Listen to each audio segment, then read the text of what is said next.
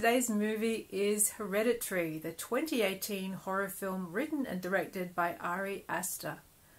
The film stars Toni Collette, Gabriel Byrne, Alex Wolff, Millie Shapiro and Anne Dowd. After the death of her elderly mother Ellen, troubled artist Annie finds her home and family perturbed by strange events.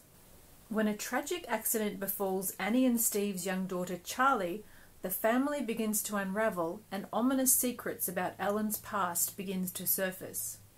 What black magic cult was Ellen involved with, and what dark legacy has Annie's family inherited? I first saw Hereditary in the cinema when it came out, and I was just blown away by what an original and thought-provoking film this was. I love its ambiguities and the number of questions it leaves the viewer with, and it certainly left me with a lot of questions. While Hereditary is a really original film, it does evoke comparisons with some other interesting horror films, notably Rosemary's Baby, and perhaps most interestingly, Nicholas Roeg's 1971 horror masterpiece Don't Look Now. Don't Look Now and Hereditary both concern themselves with grief and the loss of a child, but what they also concern themselves with is a protagonist who is psychic, who does not realize they're psychic, and who is refusing to see all the signs around them of the danger that lies ahead. Hereditary signals this theme early on with the classroom scene where the teacher is talking about Heracles' flaw being that he doesn't see the signs around him about the inescapable fate that is ahead for him. And while this is happening, Annie and Steve's son Peter is not listening but is just looking at the bottom of the girl in front of him. Hereditary is a film that is filled with signs. The writing is literally on the wall in the form of the necromancy words that are written in Annie's home. She sees them but does not acknowledge them. Who has written the words there? Is it Annie's mother?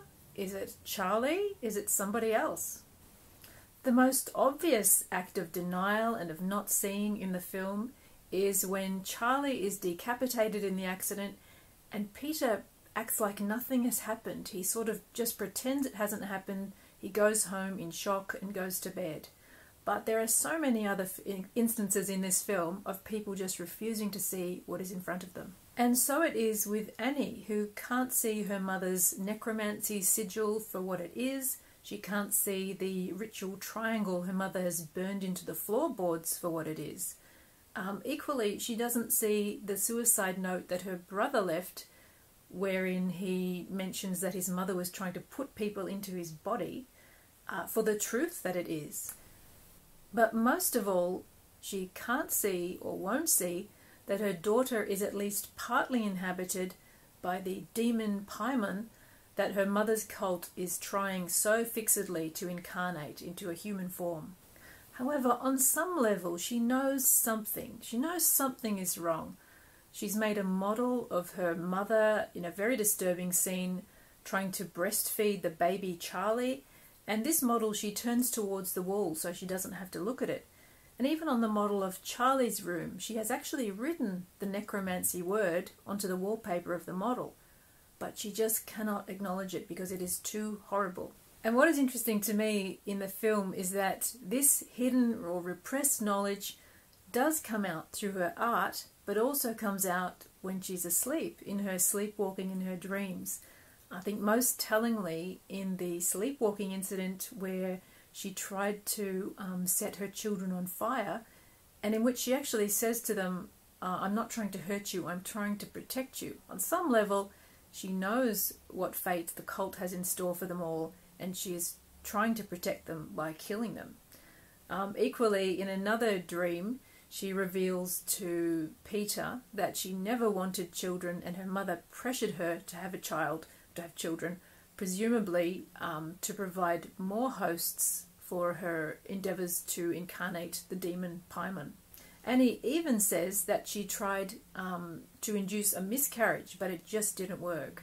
Annie mentions that she has trouble sleeping, and she's so disturbed by what happens when she's asleep because this is when the repressed knowledge bubbles up to the surface. Ultimately, and too late, what Annie comes to realise is that she and her family are the subjects of a long-term intergenerational magical working by the cult to incarnate the god Paimon.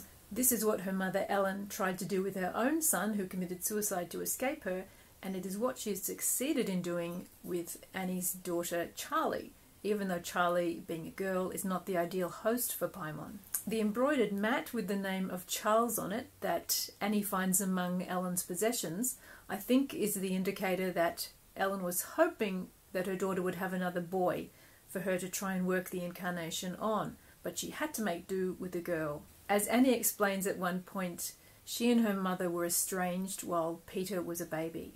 So my main question about Hereditary is this. Is Annie's husband, Steve, involved in the plot? Is he involved in the cult? When I first saw this film at the movies, at the end, that was the main question in my mind. Was Steve involved? And I've asked various people who've seen the movie if they share this view, this suspicion, but no one seems to. So I would like to lay out my case as to why I think Steve might be in on it all. Steve is a very enigmatic presence throughout the whole film. He's so unemotional, he gives so little away. Is he a red herring or is he involved? Red flag number one for me is when the cemetery calls the house to let the family know that Ellen's grave has been desecrated and her body has been stolen. It's Steve who answers the phone, and when he is told this incredibly disturbing news, he does not react. What he says to the man on the phone is, "It's only been a week." Not, "What the hell? Are you saying that my mother-in-law's body has been stolen? Have you called the police?" He does not react to the event, merely the timing. And then he lies to his wife and doesn't tell her that this has happened. He makes up some excuse about the billing. Afterwards, when the cemetery sends Steve photos of the disturbed grave, the empty grave, he has no reaction to seeing the photos. It is the most minimal of reactions, and it's not one of horror or shock. He just looks mildly concerned. When Annie finds the door of her mother's room has been opened, she asks Steve if he's been in there, and he denies it, even though he's the only one at home. Annie goes to a grief support group in secret. She lies to Steve about where she's going. Even though Steve is actually a psychiatrist, she cannot talk to him about her grief or her emotions. She doesn't trust him, and they are emotionally distant. After Charlie's death, we see Steve in Charlie's room looking through her sketchbook. He looks at the page with the image of the decapitated bird's head wearing a crown, and once again he does not react. All he does is clutch the book to his chest. Also, after Charlie's death, Annie can no longer stand to have Steve even touch her. She can't sleep in the same room with him or even the same house. Does she on some level know that Steve is perhaps involved?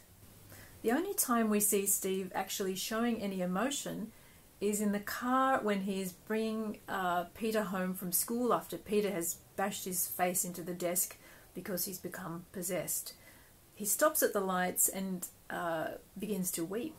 Is he weeping at this point because he realizes that his son is possessed and the final stage of the magical working is underway, and he knows that it will involve the sacrifice of his one remaining child and the sacrifice of his own life? If Steve was a part of this plot from the beginning, if he was set up to marry Annie and to have the children for the cult, it doesn't mean that he doesn't love his children, even while knowing what the cult has planned for them. There could be ambivalence there about both wanting and not wanting this incarnation to happen, because it does mean he would lose his children and his own life. This ambivalence might explain why it was Steve who urged Annie to not have any contact with her mother when Peter was born. But by the time that Charlie is on the way, he might have been brought back into the fold of the cult. If his black magic practicing mother-in-law was there from the start, from Charlie's birth, using his baby as a host for this demon, Are we really to believe that a psychiatrist didn't notice anything amiss in this relationship or in his mother-in-law's effect on his child? Or was he aware of it and okay with it? The signs are all around him that something is very wrong. The signs are on the walls of his house, on the floor, they're in the black magic activities of his mother-in-law, in the very strange behaviour of his daughter. Yet he doesn't notice any of this. He's a psychiatrist and he doesn't sense that anything is wrong.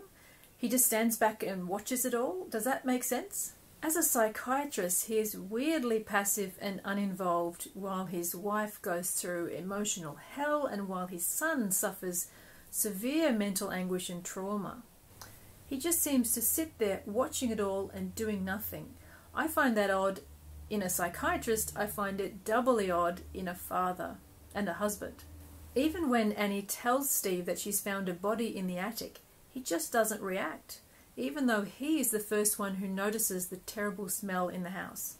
Now, this is the point in the film where I think it starts to all get a little bit too real for him and he begins to hesitate about going ahead with the plan. If he is involved, he knows that at this point, if he goes forward, there is no turning back. When he comes down from the attic after seeing the body, he actually accuses Annie of having stolen the body. When she was going out to her grief counselling meetings and she told him she was going to the movies, he suggests that she was really going out and stealing the body, which doesn't really make sense given that she doesn't come home covered in dirt.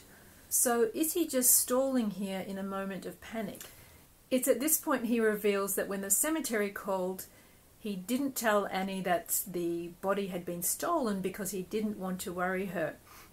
Now, does this make sense to you? Because I find it very odd. I can understand not mentioning to someone that you'd perhaps, put a dent in their car because you didn't want to worry them.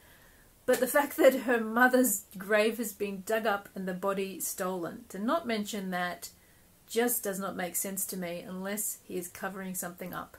So, is the biggest thing that Annie can't see, because it is just too horrific, the fact that her husband is in on the plot to use her family to incarnate the demon Paimon.